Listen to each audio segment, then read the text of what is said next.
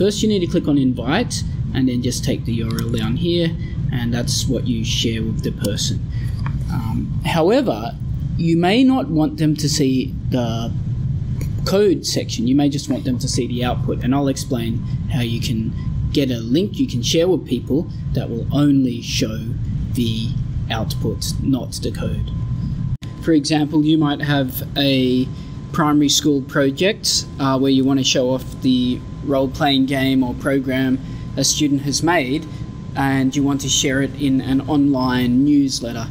It's not really ideal to have the Repl section here with all the code.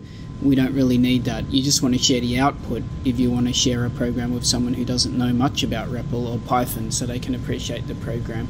In that situation, you need to change the URL up here a little bit. So you keep everything here, including your name, the username, and including the name of the program. All you've got to do is knock off this last little bit here. So you type question mark, output only, meaning obviously you're not going to put the code there, equals, and then 1, and then or an ampersand, LITE equals true. That URL you've just created will allow you to share the project, but only the output, none of the code. And then of course we must hit the run button to run the program.